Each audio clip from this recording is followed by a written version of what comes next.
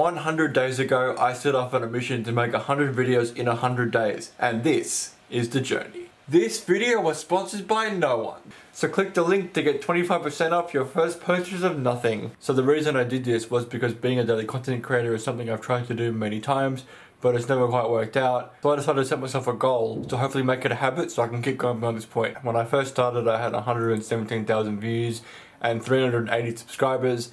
And my goal was to get to 200,000 views, so let's see what happened. It all started with this video talking about what names mean. Stephen means crown, the name Alyssa means noble, and it didn't go so well, so I continued to make videos about weird name shortenings. Nick is short for Dominic. Name meanings but with specific themes. What do these celebrities' names mean? Part 1. Alright, first up, the name Michael means to tease someone. Reddit stories, this Karen let her dogs poo in this old man's yard, and a few more things, and the views gradually went up, getting me to 17,000 views for July. Then in August I went to Melbourne, so I had to just make random clips to keep this challenge going, and this did incredibly well. I got 9,000 views on day 28.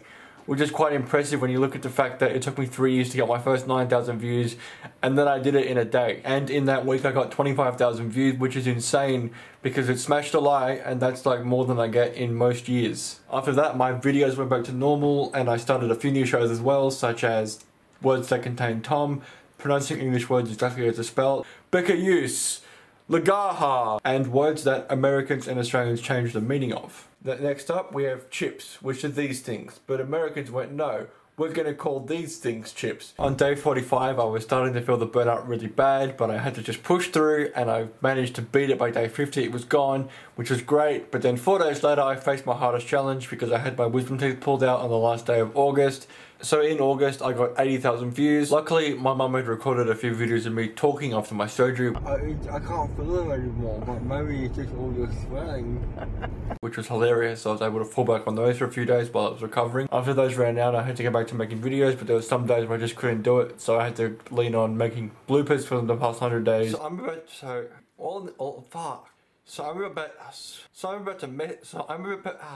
to memorize, or making more random clips. Then eventually I decided just to push through and make videos where I talk, and I wanted to make videos that would be quick and easy to make, so I started responding to other YouTubers' videos. And when they were ready, they would hit him on the hammer.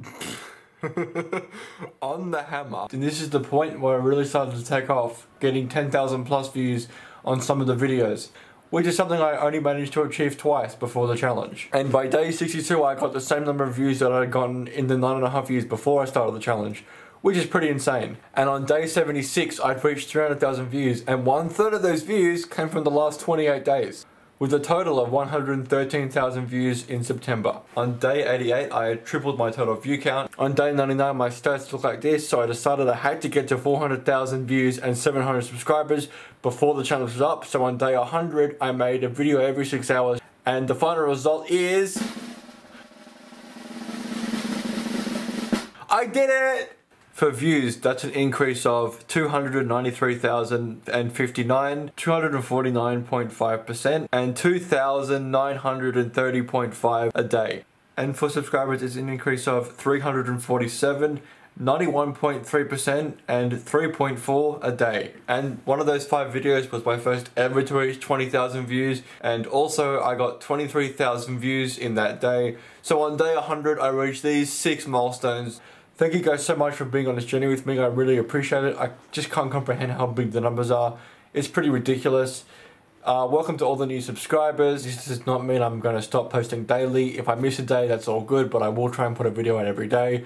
Now I've got some people I want to thank. So first up, I want to thank Sean for watching most of, if not all, my videos and the challenge. She's been here since my series was training back in 2019.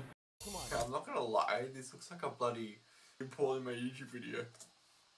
Next up, I want to thank my friends Barry Manchild, It's Alex Mainley, Clint Cure, Pearse Voloder, Leanne Armstrong, and Jordan Loy for being in that one episode of Names You Didn't Realize Were Shortenings. That's a short for Bailey. We is short for Leonard. And my final thank you goes to my dear old friend Zara Does Life. She was making posts talking about how she changed careers, and she was finally doing what she wanted to do without trying to get the approval of others. Which is a message I strongly agree with, and I think that you should always do what you want without worrying about what other people think.